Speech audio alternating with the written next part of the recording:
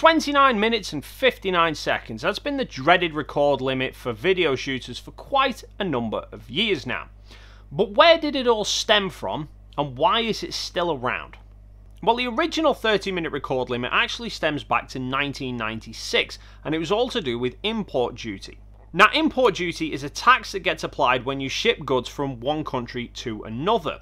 Now, there's a couple of factors that vary how much tax gets paid. Firstly, what the item is, secondly, what the value of the item is, and thirdly, what agreements are in place between the country that's sending the item and the country that's receiving it. These taxes have to be paid by the company that's sending the items out to begin with, namely the manufacturer of the item, so those costs are then passed on to the consumer in higher prices. So back in 1996, the European Union passed legislation that started putting import duty on camcorders. Now, this import duty ranged from 4.9% up to 14%. But importantly, they only put import duty onto camcorders, not stills cameras. I don't know why they felt the need to only impose taxes on camcorders. I don't know if they were maybe trying to price peeping toms out of the market. Now, granted, this was way back in 1996. Oh, so many years ago. I was like 8 at the time. And back then, you really didn't have this whole hybrid market of cameras that film both stills and video.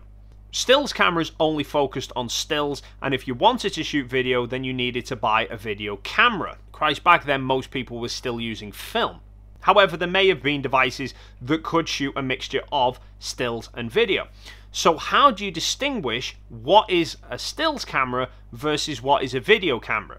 And the guideline the EU came out with was that if the device could record video for longer than 30 minutes consecutively, then it was deemed as a video camera, not a stills camera. Now, DSLRs at that point were quite niche products that were really, really expensive. It wasn't until around about 2005 that they started to become more mainstream. It wasn't then until 2008 when Nikon released the D90 that we saw the first DSLR that incorporated video shooting. That was then pushed further with Canon releasing the 7D, which was the first to do full HD, and then the 5D Mark II that was the first to do full frame video recording. Now, for those cameras, the 30-minute record limit wasn't really that much of a problem because most of the time they never got to shooting 30 minutes, they'd tend to stop after about 12. Because those cameras employed a FAT32 file system, which has a maximum single file size limit of 4 gig. So the camera either recorded for 30 minutes or stopped when the file hit 4 gig, whichever came first. And recording the highest quality on those cameras, you hit 4 gig after about 12 minutes. But since then, subsequent releases found workarounds. Either the camera would automatically start a new file as soon as it hit 4 gig, so you could record for 30 minutes, you just end up with like 3 different files that you had to stick back together. And then the FAT32 file system got superseded, so now the file size limit doesn't become a problem.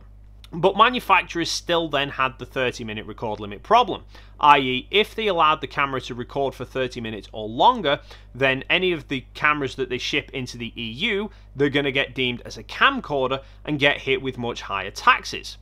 So the pretty much universally accepted solution was to have the camera automatically stop recording once it got to 30 minutes. Which is an absolute ball ache for video shooters and caught me out a few times in the past as well. Now, the strange thing is that that tax was to blame for 30-minute record limits in a lot of cameras for 22 years. However, as of late 2018, the EU actually scrapped that import tax. So now it doesn't matter whether it can record continuously for 30 minutes or 30 days. It doesn't matter whether it gets classed as a camera or a camcorder or a unicorn, it doesn't get hit with any import duty.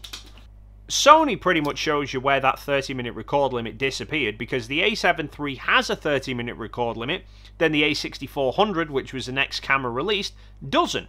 But every subsequent camera since, the A7R4, the A9 Mark II, the A6600, and even the A6100, don't have 30-minute record limits, so you can just record indefinitely. However, since that tax change, Canon have released the RP, the 90D, and the M6 Mark II, all have the 30-minute record limit. Nikon have released the Z6, the Z7, and the Z50, all have the 30-minute record limit. Fuji released one camera early this year that still had the 30-minute record limit, although they've subsequently dropped the 30-minute record limit from their more recent cameras. There's only 3 possible reasons that I can come up with as to why these manufacturers are continuing to stick with the 30-minute record limit. The first is hardware limitations. Maybe the cameras just physically aren't capable of recording for prolonged periods of time.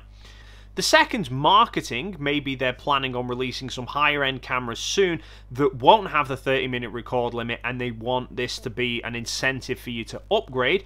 Or the third is they just can't be asked. Either way, the reasoning behind the 30-minute record limit to begin with was all due to tax, which no longer exists, and now I don't know why we still have them. But that's it for this video, guys. As always, if you have any questions or queries, the comment box is down below. While you're down there, if you haven't already, please hit that subscribe button, and there is a link to my Patreon account if you'd like to go and support me through there. But thank you so much for stopping by, and hopefully, I'll see you in the next video.